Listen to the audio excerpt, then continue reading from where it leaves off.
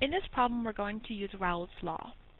We are given a solution that contains 8.97 grams of glycerin, C3H8O3, and 75.0 grams of water. We want to calculate the vapor pressure of this solution at 27 degrees Celsius. We are told that the vapor pressure of pure water at 27 degrees Celsius is 27 millimeters of mercury.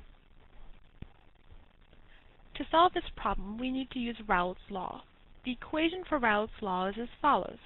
The vapor pressure of the solution is equal to the mole fraction of the solvent times the vapor pressure of the pure solvent at the same temperature.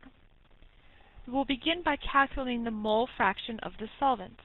In this problem, water is our solvent, so we need to calculate the mole fraction of water present. To do that, we need to figure out how many moles of glycerin we have, as well as the number of moles of water we have in this problem. So we will start by converting 8.97 grams of glycerin to moles of glycerin.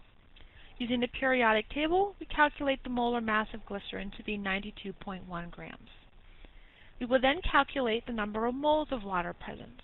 So we'll convert 75.0 grams of water to moles using the molar mass of 18.0 grams.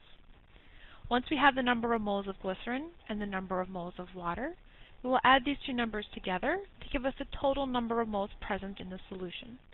This is a value of 4.27 moles. Now we are ready to calculate the mole fraction of water. The mole fraction of water is equal to the number of moles of water divided by the total number of moles present. So we will take 4.17 moles of water divided by the total number of moles, which is 4.27. This gives us a mole fraction of 0.977. We are now ready to plug this value into our expression for Raoult's law.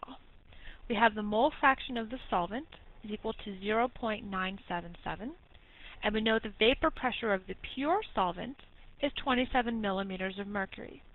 We multiply these two values together, we find that the vapor pressure of the solution is 26.4 millimeters of mercury.